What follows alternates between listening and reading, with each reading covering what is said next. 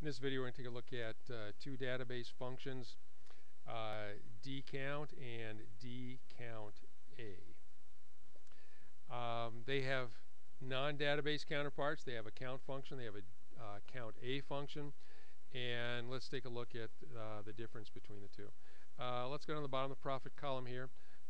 This data is data that was selected from the help feature of the DSUM function. So if you want to find out how to get this data, just go back and look at my video on DSUM and you'll get the same data that I have here. Okay, so I want to count how many trees, how many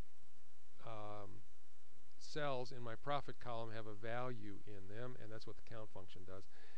If you go to your Home tab and go over here on the right side under the editing group, under the AutoSum button, one of the options is count numbers. And the function itself is called count. At one time this said count, but somewhere along the way Microsoft changed it to say count numbers, which is a more accurate description of what it does, but it's not the name of the function. So I'm going to click on it, and there it is, the count function, and it looks for the nearest numbers, and there they are. So it's going to count how many numbers I have there. It should give me 6. Even if I include this, there's not a number in that cell, so it's still going to be 6, but that's not really part of my data, so I'm just going to take the mouse and redrag it over the cells that I want. And I'm going to hit enter, and it's going to tell me that I got 6 cells that have numbers in them that are in that range. And that'll work on this column or this column or this column because they have numbers in them, but it will not work. Let's double click on this. It will not work. I'm going to take the mouse, I'm just going to drag it over my range here. I need to be careful that I don't actually select one of the parentheses because they're not part of the range. And then I'm going to go back here, I'm going to select these, and those are not numbers. The count function only counts how many cells have numbers in them. So if I change that to column C and I hit enter, I get 0. Okay. Now there is another version. There's the COUNTA function, which is similar to the count function, but the count function only counts cells that have numbers in them. COUNTA counts cells that have anything in them, as long as the cell is not empty. So I'm going to just put the letter A in here, and it changes it to the COUNTA function, and I'm going to hit enter. And it still tells me that there are 6, whereas just plain old count gave me 0. So that's the difference. COUNTA will count the number of non-empty cells, cells that have something in them, and count will only count the number of cells that have numbers in them. Okay, and they have counterparts under the database function. So let's go here and let's do count of apple trees.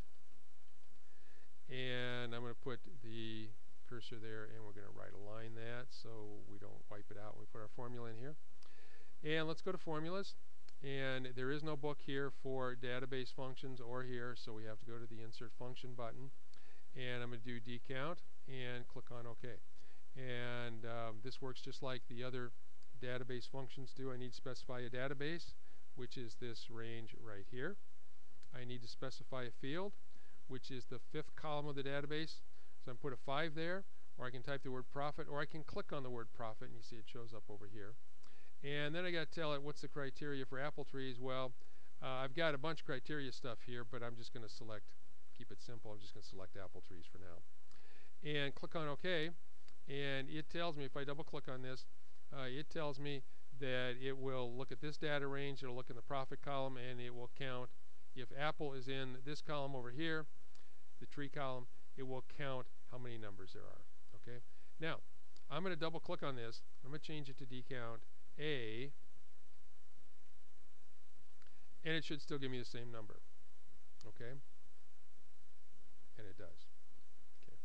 Now, I'm going to edit this, and instead of G7 here, I'm going to tell it C7 instead. So I'm going to change this G to the letter C. And so that is going to look at the tree column, and I'm using the COUNTA function. There's an A. So it should still give me the number 3. I'm going to hit enter, and I still get the number 3. Okay, now let's double click on this again, and I'm going to change DCOUNTA back to DCOUNT. And now, because I'm looking at the column under C7 here, the tree column, there are no numbers in there. I'm going to get the number 0. So hit enter, and I get the number 0. And you can check out some of the other D function videos I've got, but I'm not going to go through this again here. You can also name your database range, and you can name your criteria range if you want to. And if you have large sets of data, that makes your life a little bit easier, so you might want to check that out too. So that's DCOUNT and DCOUNTA in Excel 2016.